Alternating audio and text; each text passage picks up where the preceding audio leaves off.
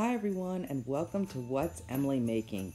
Today I'm going to show you how I made this Christmas garland using items from the Dollar Tree and a little help from my yard.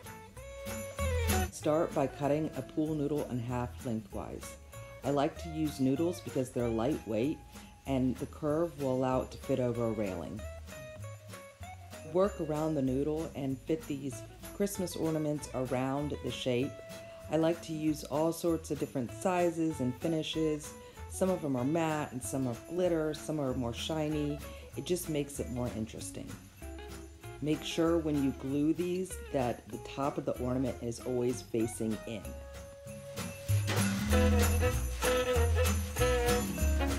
I found this gold and cream mesh that I'm going to use to fill in some of the gaps.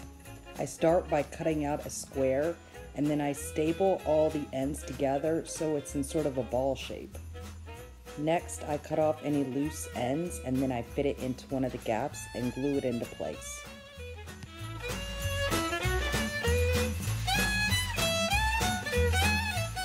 I found these red plastic bows. I like them because they can stand a little bit of weather. They're a little bit sturdier than interior ribbon.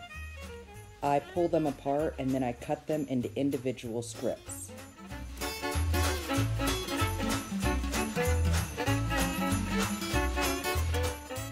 I place the strips in between two of the ornaments to fill in other gaps, just to make it look like there are ribbon curls going throughout the piece.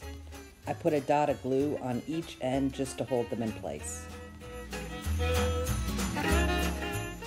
I moved the garland down to my mantle and I just started decorating with greens from my yard. I used cypress and holly.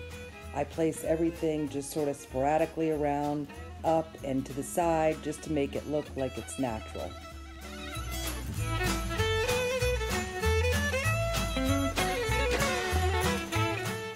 And there you have it, a custom mantelpiece that you made yourself. It's easy and fun to do. I also think this would be pretty to use as a centerpiece for a dining room table. I used the same technique to decorate my railings outside with a lit garland. The possibilities are endless. If you like what you saw today, hit that plus sign and give me a follow for more What's Emily Making. Bye y'all!